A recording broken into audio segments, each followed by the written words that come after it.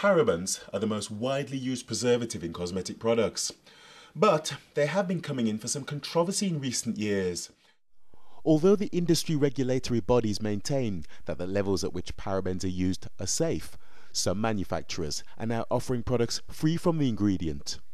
Parabens are a group of preservative materials that are nature identical, so we actually find very similar molecules in nature, and they unfortunately have got a bad press over the last few years.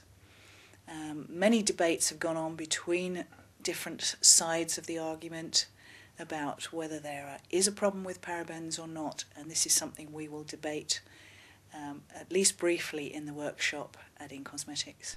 Dean Godfrey from S. Black says there's no scientific basis for the concern and manufacturers shouldn't be turning their back on parabens.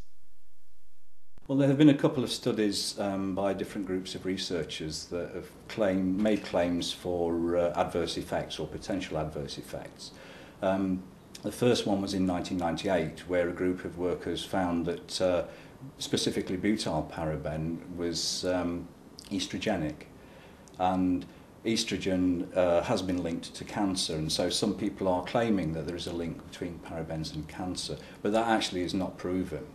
And the study actually determined that butyl paraben was the most potent estrogenic compound amongst the parabens, and even that was 100,000 times weaker than estradiol, which is a natural estrogen.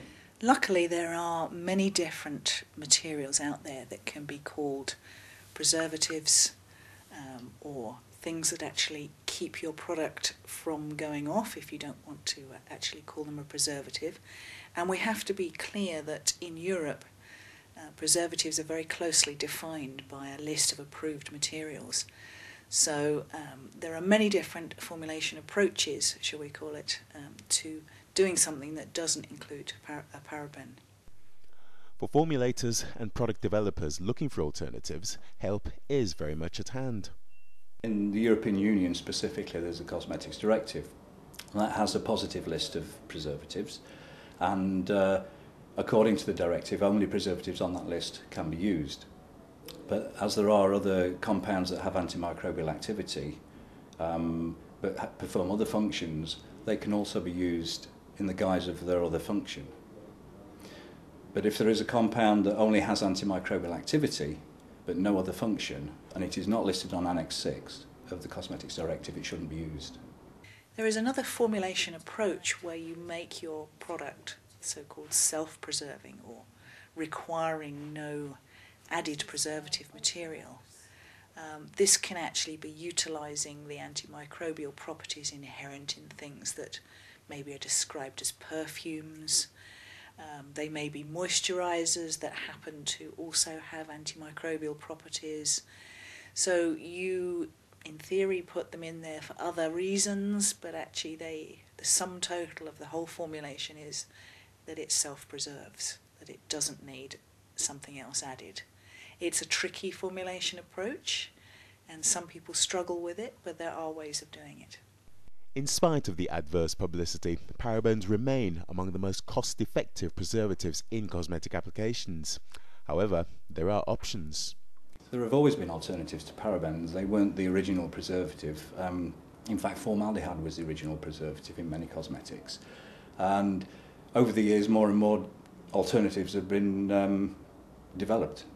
And there has always been, certainly in the last 30 or 40 years, there's been a wealth of alternatives.